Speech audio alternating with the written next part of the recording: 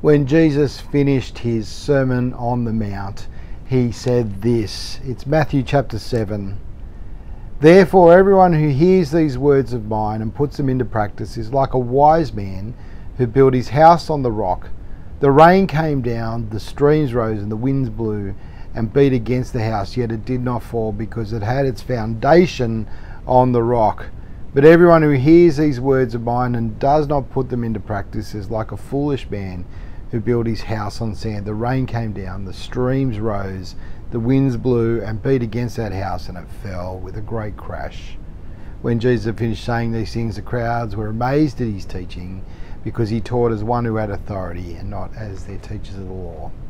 We've been looking for the last couple of months at God's purposes for our lives. We've been working through The Purpose-Driven Life, a book originally written by Rick Warren, but we've been pulling the meat out of it, seeing what's great about it, and seeing what is the life that God wants from us.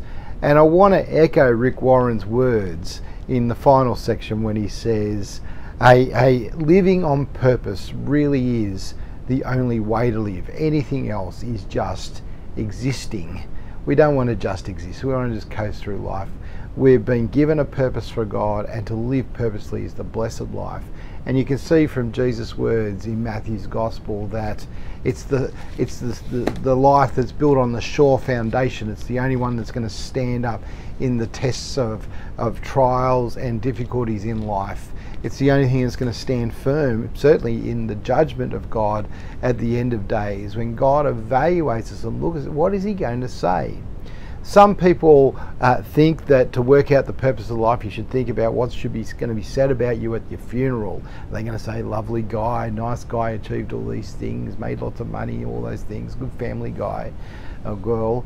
No, it's a dumb question, isn't it? What we really need to think about is what God's evaluation is going to be.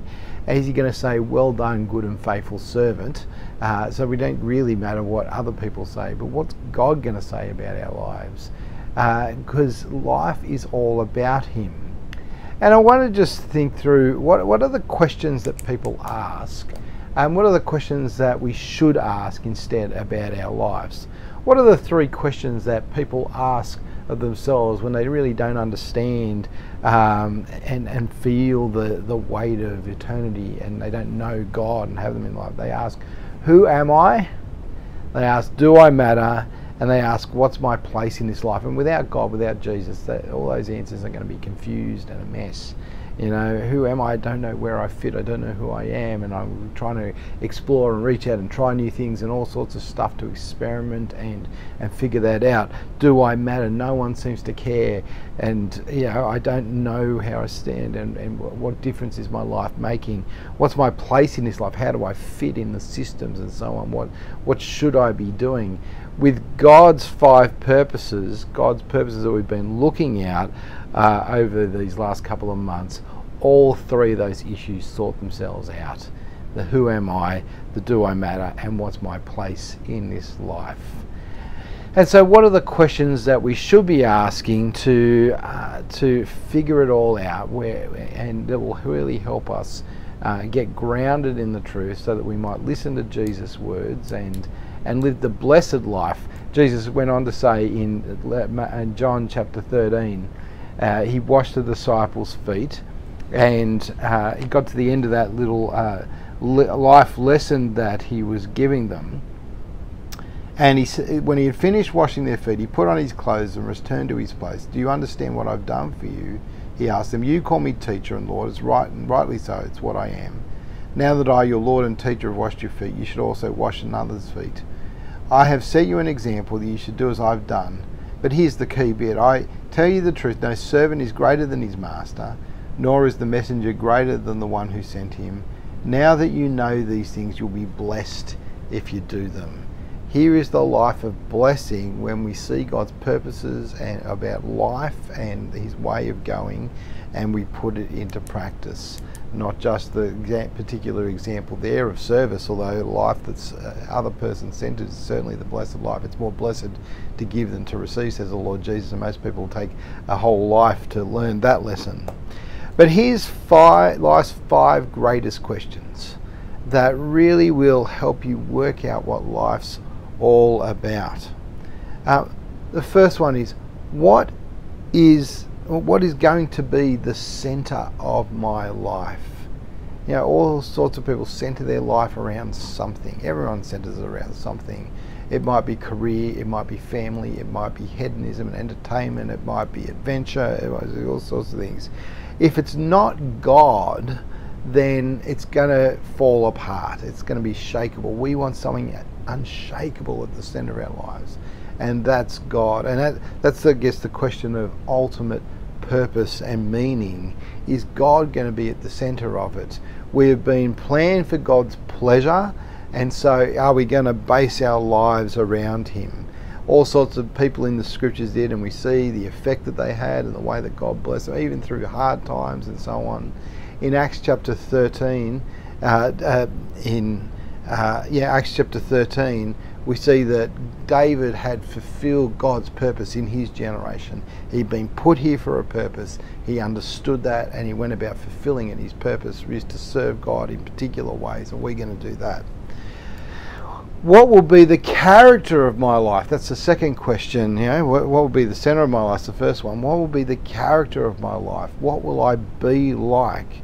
God is much more interested in what we are like than what we do, right? He's not so much interested in our career path or our achievements as in how we've gone about the things that we've done. Have we lived a life that's full of the fruit of the Spirit, that's like the Beatitudes that started the Sermon on the Mount? You know, blessed are the meek, blessed are the humble, blessed are those who seek for peace, blessed are those who seek righteousness, hunger and thirst for that. Blessed are those who are persecuted for Jesus' name. Right? Here's the life of blessing, and in the way of the character that He's moulding in us. And so what are we going to be like?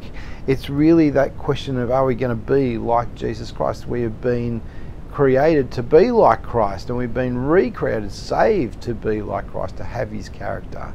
He is the firstborn among many brothers, and He's moulding us through the life circumstances in order to take on His character and His way of attitude towards others and to Him and so on. And so what will be the character of my life? The third question is, what will be the contribution of my life? What will be the contribution of my life? What am I going to be doing? Right? That's the question of service. We have been saved in order to serve, right? We haven't been saved in order to serve ourselves. We've been saved in order to serve God and His purposes and His family and His kingdom. And so finding my gifts, my place, so that I can make that valuable contribution using the gifts, the resources, the time, the money, whatever it is, the skills that I have. You know, this is the contribution that God is calling me to make here and now. And so, you know, identifying, you know, how God has made you and so on. We've talked about that along the way. But what will be the contribution of my life? That's the third of life's most important questions. What will be the message of my life? You know, what are people going to come away from encountering me, whether they are believers or unbelievers, thinking I stand for? Is it for the gospel of the Lord Jesus Christ? Jesus has called us to be on mission, to go and make disciples, we've been called to be ambassadors of the Lord Jesus Christ with His message of be reconciled to God. Will that be the message of our life? In our actions, in the way we interact, in our attitudes, and in what we say, are we going to point to Jesus? So that when we get to our funeral, they're not talking about us, they're talking about the Lord Jesus, who is the great one, and they can just see Him through our lives. You know, will our life be a testimony to Him in everything that we say and do? The last question, what will be the community of my life? Am I going to surround myself with other believers so they might encourage me and build me up and keep me focused on these purposes and mission, which is what the body of Christ has been called to do, to grow to maturity, so that every member might be working together and we wouldn't be blown around by every wind and wave of teaching in Ephesians chapter 4, but we might stand together, that we might glorify God, that we might exalt Him and exhort each other to do greater things for the Lord Jesus Christ. Am I going to surround myself with other believers, be involved in their lives, let them be involved in me, asking hard questions sometimes, encouraging me where I need it, providing for each other? Am I going to put myself out for them and let them put themselves out for me, or am I the kind of person who's going to say, no, I'm going to do life all my own, and you can all stay out of it, and I'm not going to offer to help and so on? Or am I going to surround myself the whole time with unbelievers? There's a point where we want to have unbelievers in life in order to share the message of the Lord Jesus so they can have the life that we have. But the life that's driven by unbelievers is one that's going to be led astray in the end. You can't be yoked to unbelievers so that they drive your life. Involve them in your life for sure, but point them towards Jesus Christ. And part of the way you do that is by the way you bring them to meet other Christians, and so that you all can speak together and you can all keep each other accountable in the midst of it and in your interactions. And so what will be the community? So what will be the center of my life? Will it be God or something else? What will be the character of my life? Will I try and aim to be like the Lord Jesus, glorifying him in the way that I am? What will be the contribution of my life? What will be my legacy? Where will I have served and made a difference? What will be the message of my life? Will it be the sound of the gospel and the Lord Jesus Christ pointing to him? And what will be the community of my life? Who am I surrounding myself with that they might urge me on to love the Lord? They really are questions that rest around the 5 purposes that we've been looking at over this time, how we've been planned for God's pleasure. We've been created to be like Christ and recreated and saved to be like Christ. We've been formed for God's family. We have been saved in order to serve, and we've been made for a mission, the mission of the Lord Jesus Christ. I hope this has been a really interesting series of devotionals. It's been really personally challenging for me.